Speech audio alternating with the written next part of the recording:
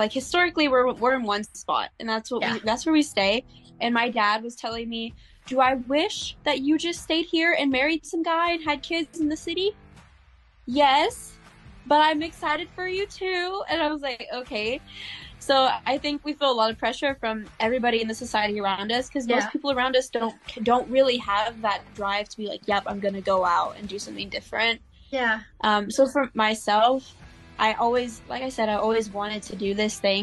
For me, I just kind of didn't really let what other people were doing get to me. And a lot of people were scared of what I was doing, and they would even tell me, you're not going to do that. And I was just kind of like, yeah, I really want to do that. Σουβλάκι, ψάρι, πάστα, μακαρόνια, παγωτό, σαλάτα, σούπα. Okay. Just didn't think I had it in me to complete it. She said to me, yes, you can. Ended up getting the highest score. It also taught me to stay the course, which I can now pass on to my students. Don't give up.